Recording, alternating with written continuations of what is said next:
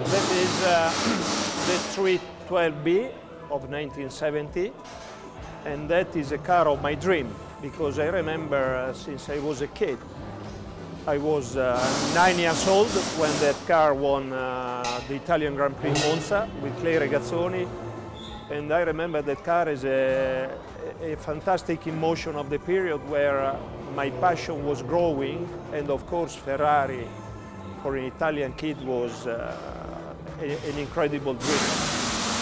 And then I always thought that the car is the symbol of my passion, and I was lucky that I could get the car a few years ago, and I completely restored the car, and now I'm driving it. And when I drive it, it's like a jump in the past, because I found myself as that kid that is still dreaming.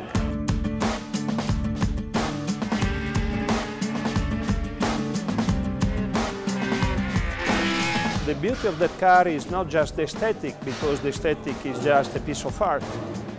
And I was ready to drive something that, because it's so old, was not maybe drivable. But when I drove it the first time, I said, but it's incredible. It's even fantastic to drive, easy, smooth, very powerful, incredible engine, the sound, this magic gearbox, and that it's perfect.